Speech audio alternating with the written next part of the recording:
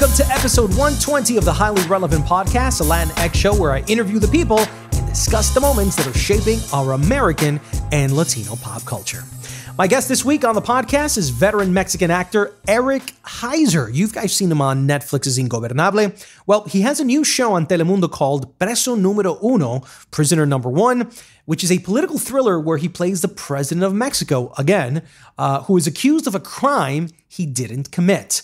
We discuss why political themes have not been prevalent on Spanish language primetime, if English language Latinos will watch it, if he still auditions at this stage of his career, and his thoughts on how he sees social media in his professional and personal life.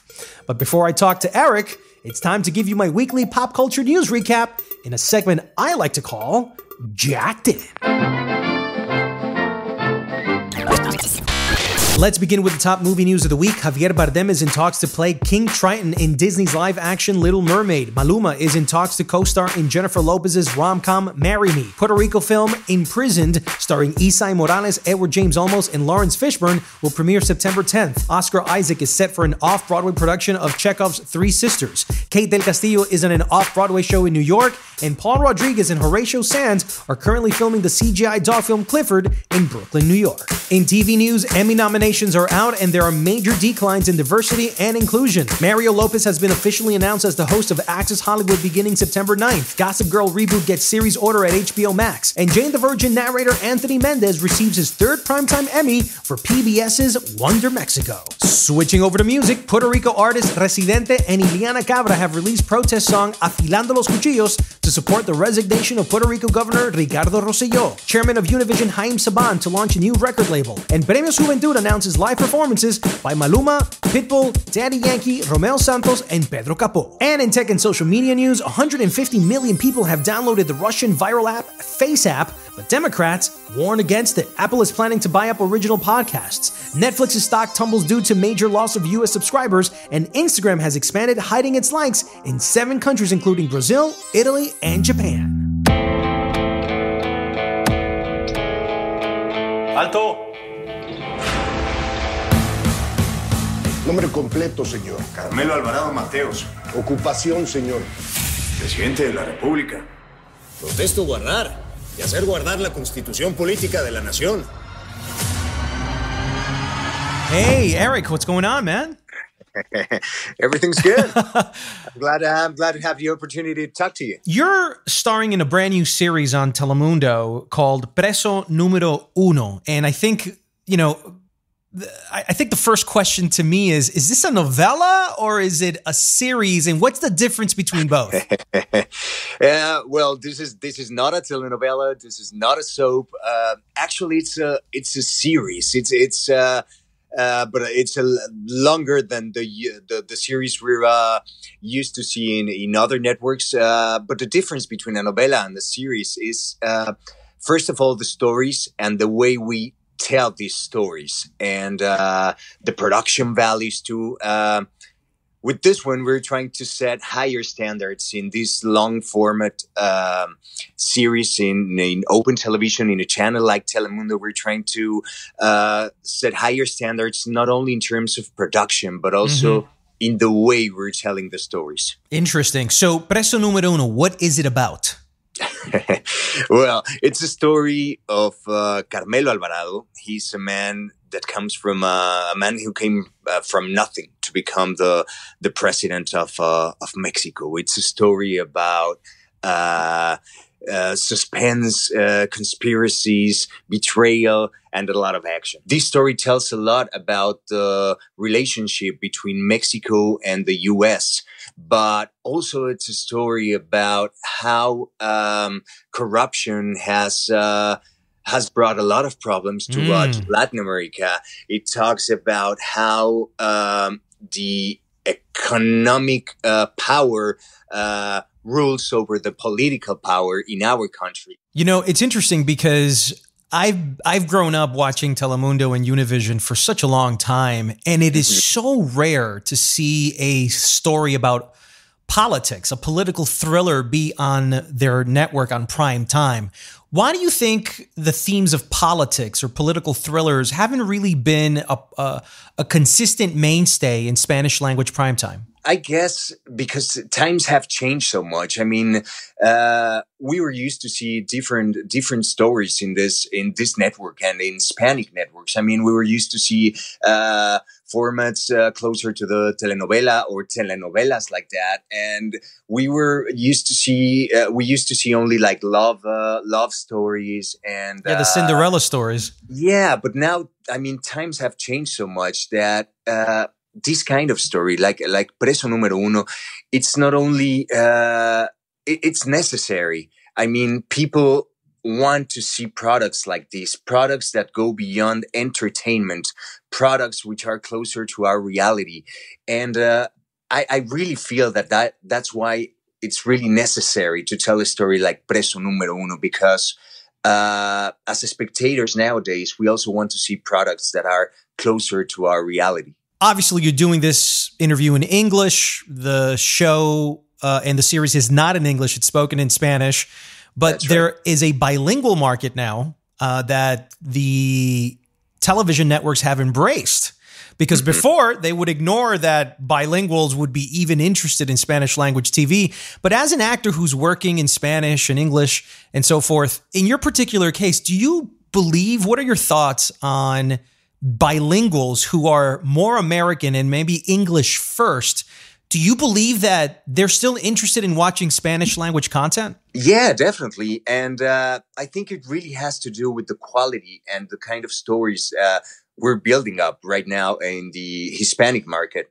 10 years ago, you couldn't believe that someone which only speaks English would be interested in watching an Hispanic or a Latin production with subtitles. That didn't happen before. But, right. What's happening right now is that everything's like globalized. We're starting to produce and to tell like international stories now, stories that have to do much more with the human being than with the situations and with the stories we were telling before. So right now it's totally global what we're doing. We're telling stories which include not only Latin and Mexican customs, but we're talking about human beings. And that's why I really think that the U.S. market, it's starting to look at us in a very different way. So on Netflix, you played also the president of Mexico in Ingobernable, right, and now you're playing the president of Mexico again. Is this headed towards some sort of typecasting for you, or are you okay with that? No, actually, it's a challenge for me. I had to go through saying no at the beginning and then saying no again and then saying yes, I will play this president in this story of Preso. Why did you want to play this again? Because there's a lot of actors that complain about not doing the same thing over and over again. And it's the problem I've had with, I've spoken to with Kate del Castillo.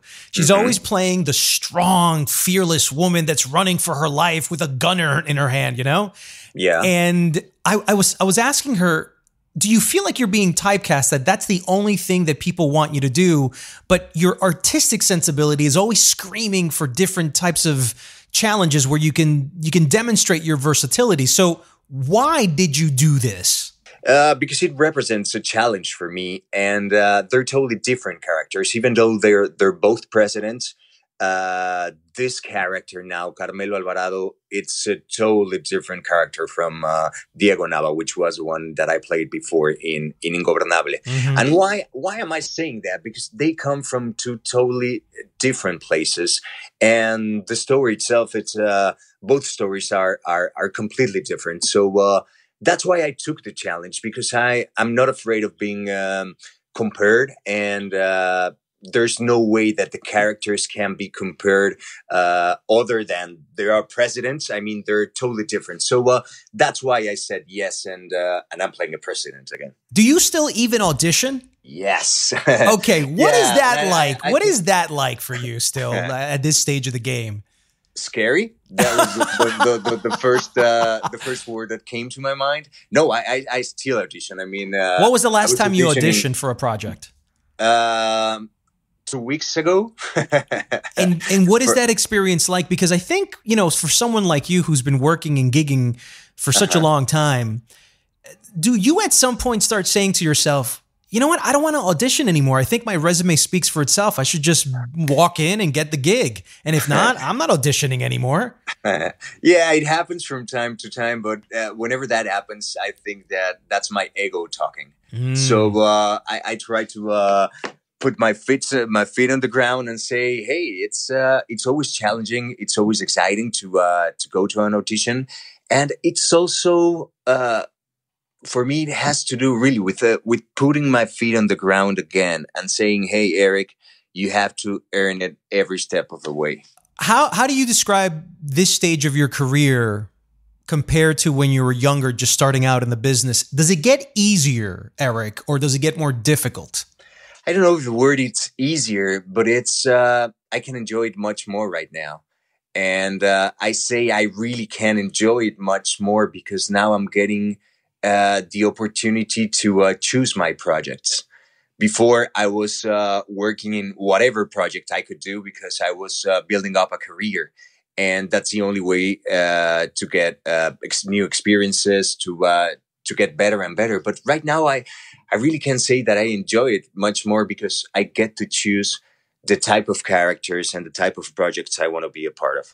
Now, what about English language, television, movies? There's a lot of Hispanics that I've spoken to that sometimes feel a bit afraid or almost intimidated of working in these productions because they have felt a form of discrimination, a form of you're a star in your market, but once you go into English, that stardom begins to diminish and people just don't want to deal with it. A lot of actors just don't want to deal with it. They'd rather stay in their zone.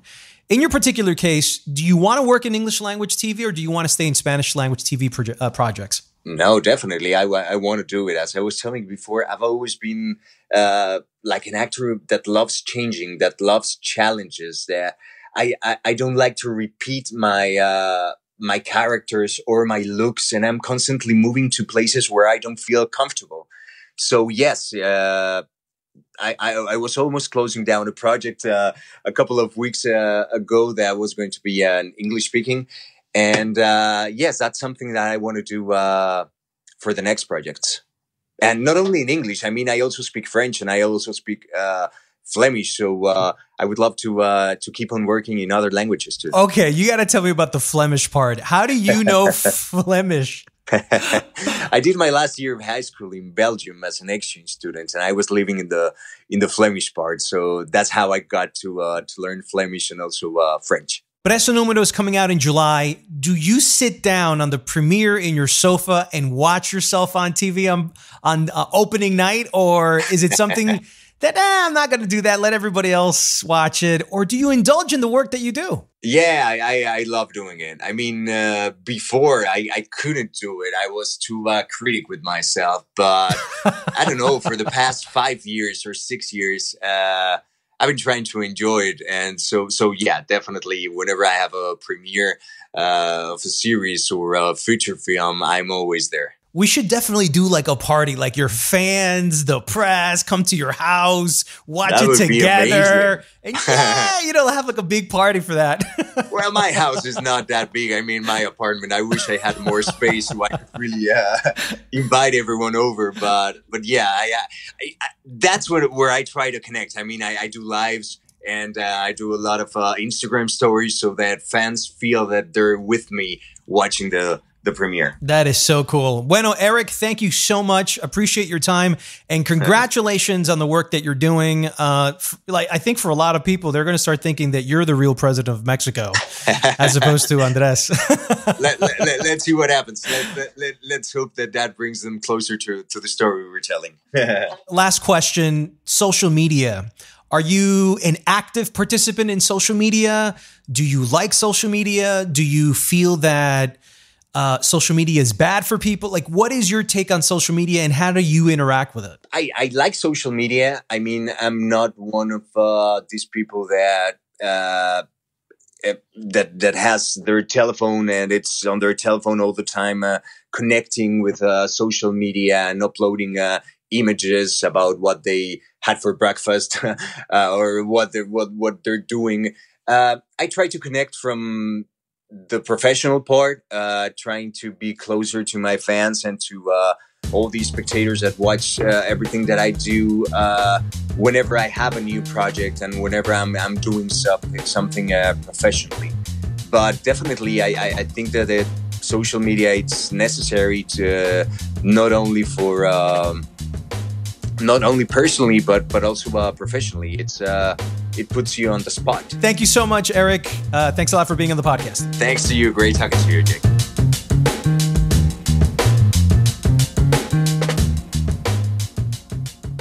And before I head out, here are 4 Latin tracks you might want to add to your playlist this weekend. Amor, te siento cerca cuando estamos lejos, porque te llevo aquí en mi corazón. No sé perder. Querer Mejor, Juanes and Alicia Cara. Quizá mañana cuando estemos viejos y se nos arrugue un poco el corazón. I love it when you call me señorita. I wish I could pretend I didn't need ya. Señorita, Shawn Mendes and Camila Cabello. It's true, la la la. Ooh, I should be running. Ooh, you know. Que bailamos bien borracho, nos besamos bien borracho los dos. La Canción, Bad Bunny y J Balvin. Justo cuando creía que por comerme a 2 o 10 te olvidaría. Y yo no sé cómo explicarte que a tu lado quiero estar, no puedo apartarme. Y al tomarme de la mano, te sigo yo a cualquier lado. Como Amigo, Katia.